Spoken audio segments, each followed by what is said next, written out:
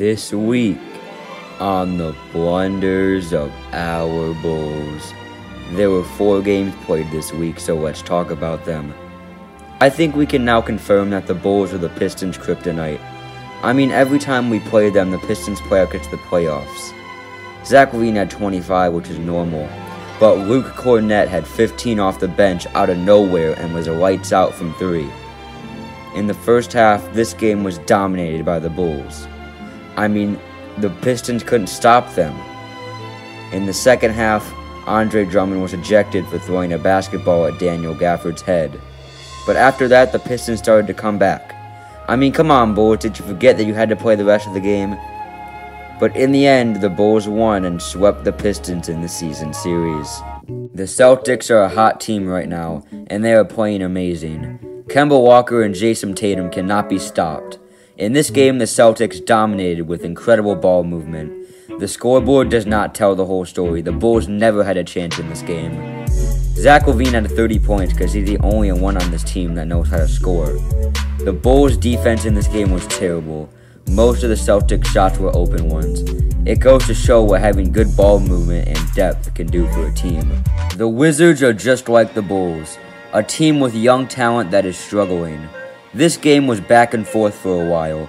No team could get an advantage on the other, until the fourth quarter when for the first time, the Bulls outplayed a team. Not Zach LaVine outplayed a team. The Bulls as a team outplayed the Wizards. Zach LaVine had 30 points while being lights out from the three-point line. Thaddeus Young had 18 points off the bench. The Bulls got a win they needed against the Wizards. The Bulls played the 76ers yesterday. They were down by double digits most of the game, barely keeping it close. Even without Joel Embiid, the 76ers were able to easily beat the Bulls. Zach LaVine had 23, but he was off in this game. He went 0 for 7 from 3. Goes to show what happens to the Bulls when Zach LaVine doesn't play amazing. Alright, you guys obviously know how Zach LaVine has been going off this season, and he deserves to be in the All-Star game. So I'm asking you guys to vote for Zach LaVine to be in the All-Star game. It would be disappointing if he wasn't in it. I would appreciate it big time if you vote for Zach LaVine. The basketball gods demanded even more sacrifice. Daniel Gafford is going to miss 2 to 4 weeks due to a dislocated thumb. With all these injuries, how will the Bulls win any games? The Bulls are now 15-28 and 10th in the Eastern Conference. They play the Cavs today, and they need to win.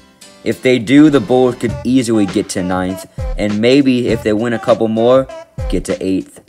Hopefully they win this game and more on the next episode of the Blunders of our Bulls.